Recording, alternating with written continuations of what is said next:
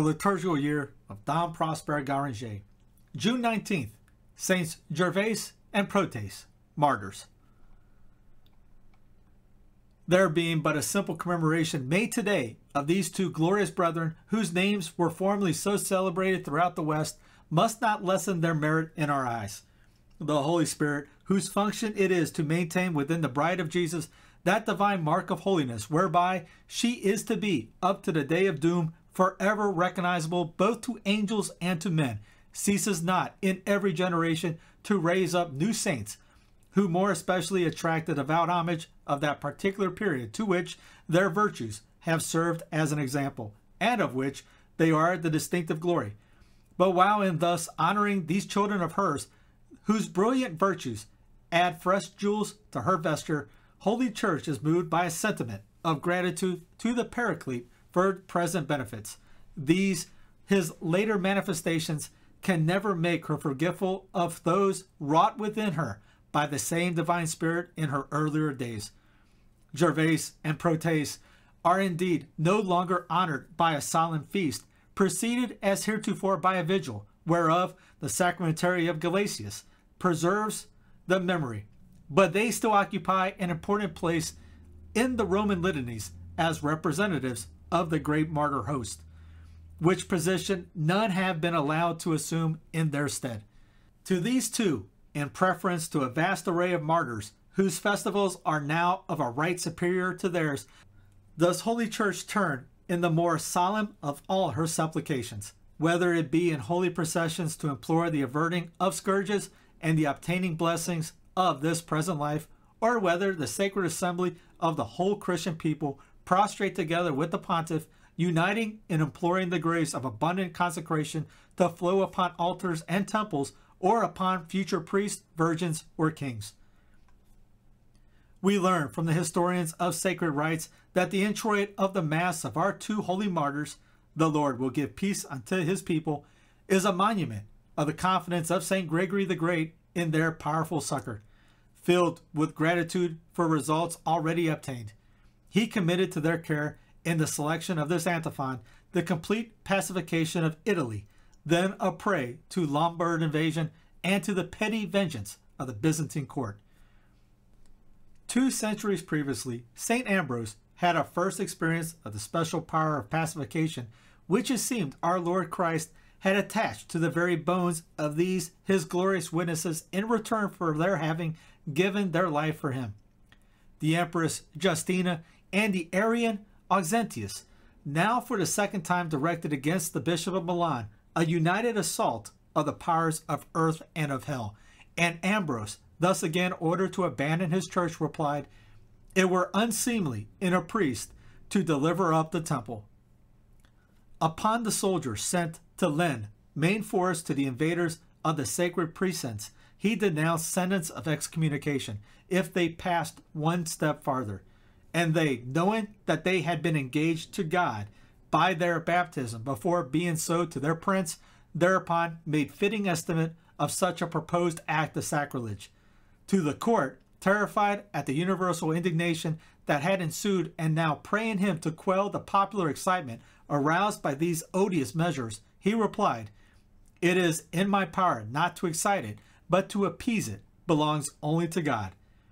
When such troops as could be assembled, composed exclusively of Arians, were at length surrounded the basilica wherein was Ambrose, his faithful people were there to be seen gathered around him in the name of the undivided and ever tranquil Trinity, sustaining by the sole force of divine psalmody and sacred hymns a novel kind of siege.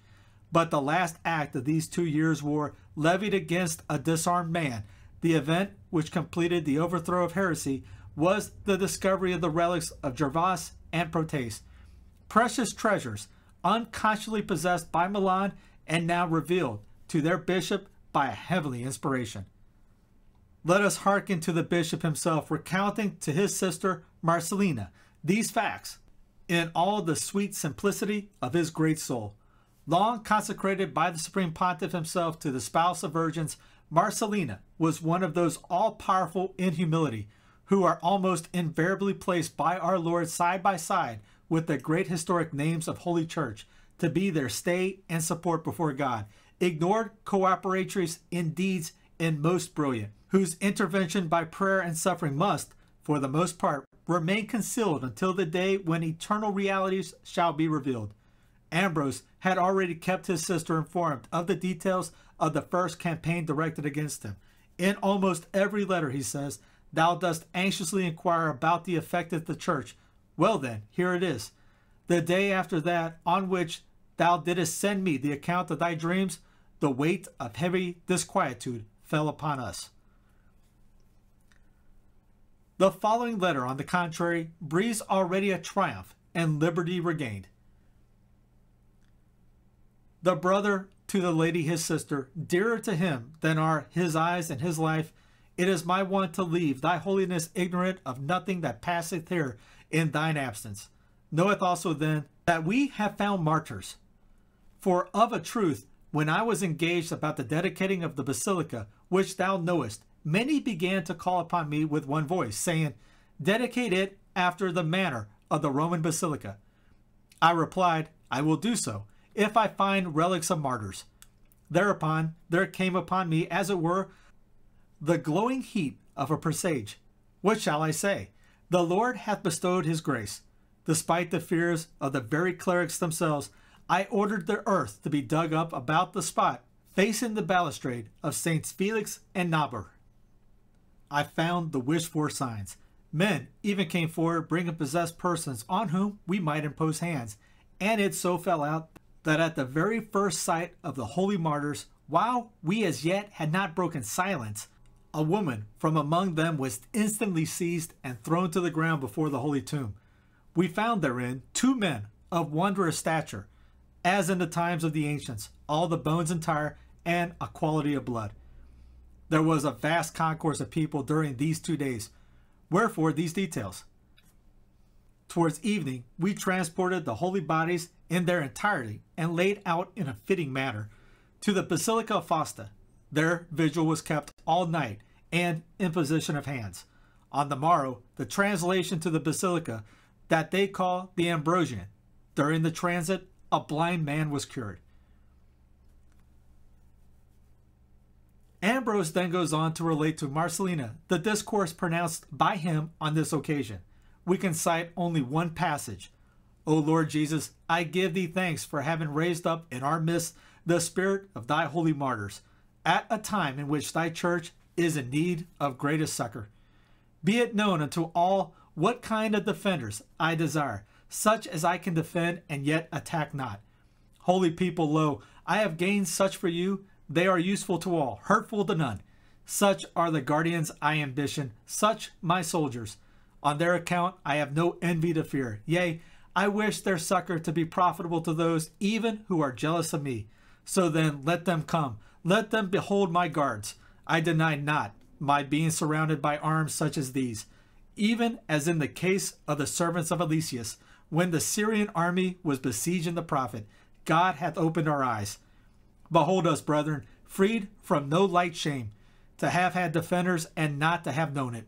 Behold how, from an ignoble sepulchre, noble remains have been taken, trophies at last brought to light.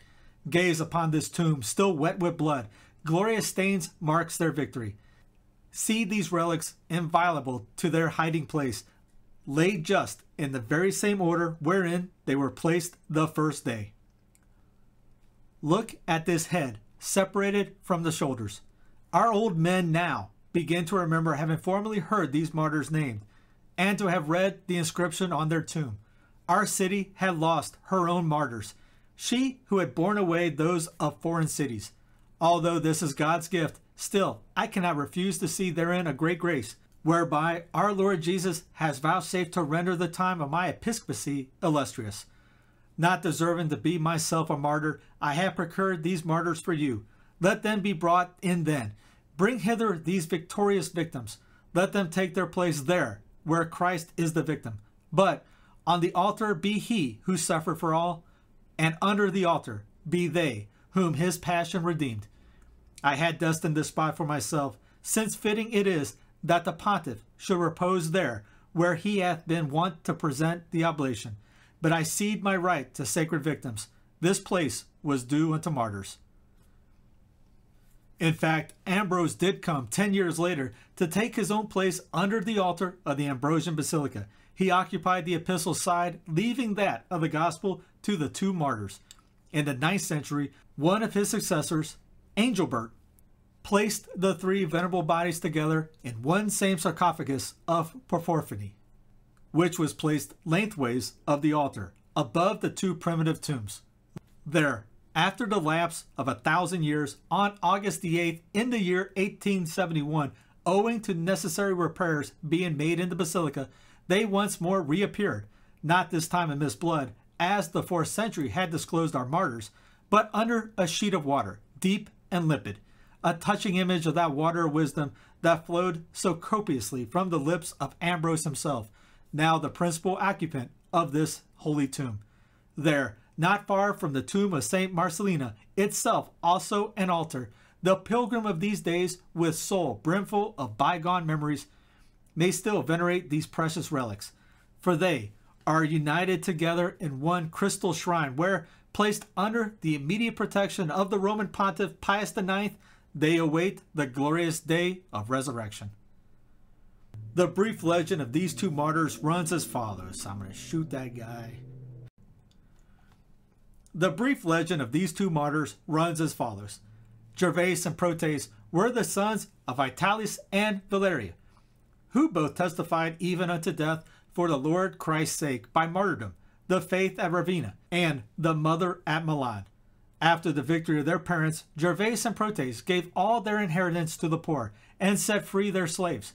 This act of theirs stirred up against them savage hatred on the part of their heathen priests, and when the Count Astasius was about setting forth to war, they believed they had got a good occasion for the destruction of the two holy brethren. They persuaded Astasius that their gods had revealed to them that they had no chance of conquering in the war, unless he had first made Gervase and Protase to deny Christ, and to offer sacrifice to the gods. Being commanded so to do, they refused with horror, and Anastasius then ordered Gervase to be beaten with rods until he died under the stripes, and Protase to be beaten with clubs, and his head to be struck off. A servant of Christ named Philip took away their dead bodies by stealth and buried them in his own house.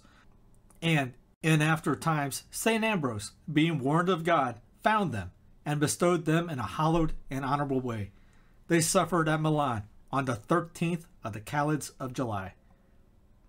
Though short is the account of your combat, O holy martyrs, because few are the details handed down to us concerning you, still may we cry out with St. Ambrose, when he first presented you to the populace, that eloquence is best that springs from blood, for blood is a voice of thunder, re-echoing from earth to heaven. Oh, make us to understand its potent accents. Ever must the veins of a Christian be ready to pour forth testimony to God our Redeemer. Say, is there no blood left in our impoverished veins? Oh, cure our generation as such a hopeless state of lingering decline. What physicians may not, Jesus Christ can always do. Up then, glorious brethren, teach us the royal road of devotedness and suffering. Surely not in vain have our feeble eyes been granted to contemplate you in these our days, even as Ambrose did. If God, after the lapse of so many ages, has once more revealed the sight of you, he must therein have intentions, not unlike those he had in bygone times. Therefore, dear saints, may he perchance vouchsafe to rise up, through your intercession, mankind in our present society from the degradation of a fatal servility, to banish evil, to save the church, who cannot indeed perish, but whom he loves to deliver by means of her saints. Doth it not behoove you, glorious martyrs, to recognize by signal favors the protection lavished by the successor of Peter on your relics, despite his own captivity? Be Milan worthy of you and of her Ambrose. Deign lovingly to visit the various lands, both near and afar, formerly enriched with the blood found near your tomb. France was specially devout to you, placing no fewer than 5 of her cathedrals under your glorious invocation. May she not look for particular help at your hands. Oh, rouse up once more her piety of bygone days. Free her from false sects, from traitors. Let the day soon come when she may step forth once again, the soldier of God.